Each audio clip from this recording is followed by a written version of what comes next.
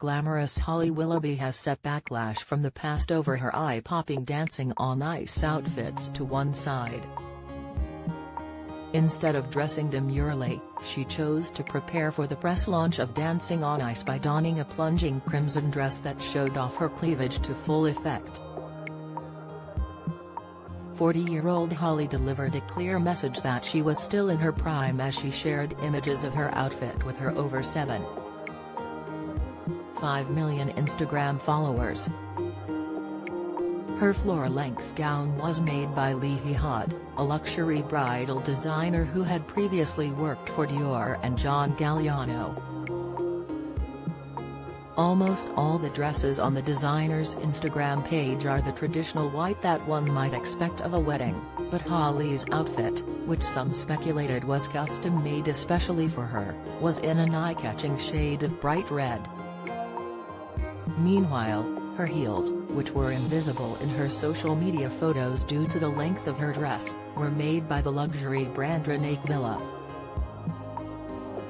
Finally, to complete the picture, she accessorized with sparkly drop earrings by W. Salamoon and Sons. Holly's outfit pictures received more than 22,000 likes in a single hour after posting, with viewers praising her sensational dress and flawless skin. The likes included admiring mentions from model and Love Island star Maura Higgins, suggesting that her look appealed to the young and fashionable crowd. In stark contrast to the dramas of 2021, she appeared as calm and composed as an ice queen, letting previous Ofcom complaints about her daring dresses bounce away from her. Last year's Dancing on Ice competition was hectic and stressful, with Holly recently confessing to having felt so overwrought that she had sneaked gin into the TV studios to enjoy with co-host Philip Schofield behind the scenes.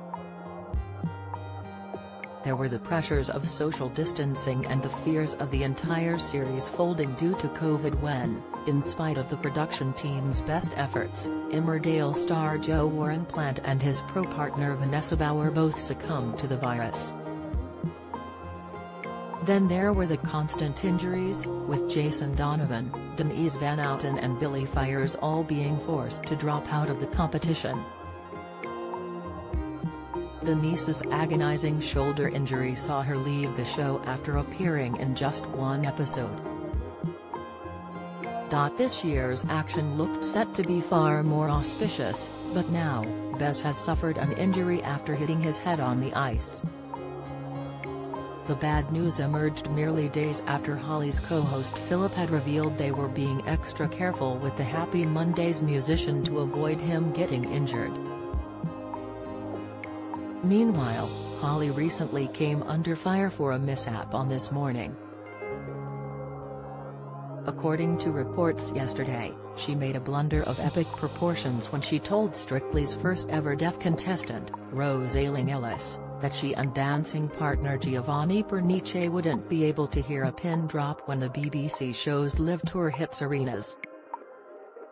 This led to upset fans accusing Holly of being insensitive and disrespectful to EastEnders regular Rose due to her unfortunate slip of the tongue. It's hard to tell whether Holly will face more ups and downs on this year's series of Dancing on Ice, but fans are guaranteed to be tuning in to find out. This year, almost anything could happen. Dancing on Ice returns to TV screens this weekend, with the first episode kicking off at 6:30 p.m. on Sunday on ITV.